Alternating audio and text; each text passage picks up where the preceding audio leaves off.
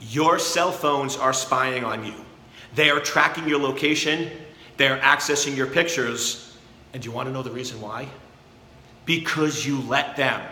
Because you're going in and downloading apps and you're giving them access to those different devices. Now, this is something very important to remember.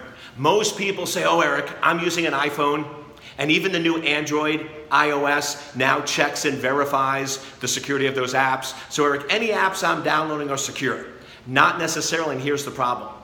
For an app to be quote-unquote secure, for Android and Apple, all it has to do is ask for permission. So if there's an app that you install that has a message that says, can I access your location? Can I access your pictures? Can I access your camera? And you say yes, yes, yes, you explicitly give it permission, that actually is considered a secure app. Now here's the problem. When we go and install our apps, or when our kids install apps, we want the app.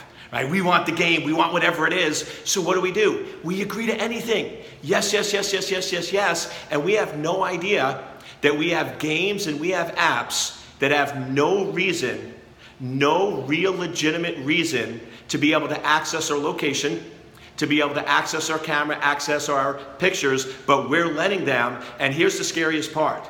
Once you click yes once, when you install that app and say, yes, you can access my location, it never has to ask again. For the remainder that app is on your phone, it can now go in and track your location. So you want to make sure that you're going in under settings and privacy and look at what apps are tracking your location, what apps are tracking your camera, what apps can access your pictures, and ask yourself why. Is that really needed? Is that really required? Now, yes, there are some apps that if you don't let them track your location, if you don't let them access your camera, they won't work. But you should ask yourself, why do they need that?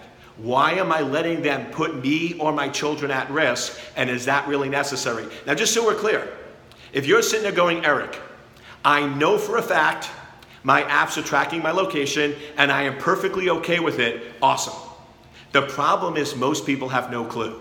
And I tell you, when I do seminars and I have people take out their phone and they go to security privacy and they check that, they're always shocked. They're always amazed, and I always see people deleting apps. So the trick with cybersecurity is be aware and always be careful when you say yes. If you're going to go in and click on a message that says, can I do X? And you're going to hit yes, read it closely and say, are you really sure? And if we better protect our apps, be careful of what permissions we're giving those apps, we can be safe in cyberspace.